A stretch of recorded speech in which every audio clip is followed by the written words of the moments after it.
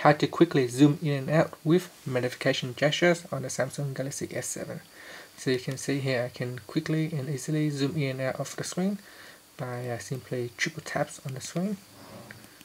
Now to do so, first press on the home key to go back to your home screen and then tap on apps. Now go into settings. In the settings screen, you want to go down and tap on accessibility, and next tap on vision.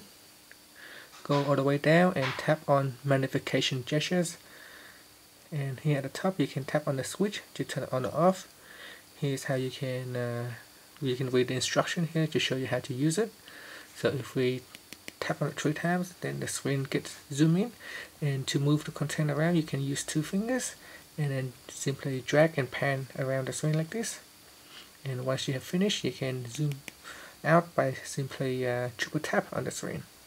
And if you want to turn it off, simply just tap on the switch to turn it off. Finally, you can press on the home key to finish. And that's it. Thank you for watching this video. Please subscribe to my channel for more videos.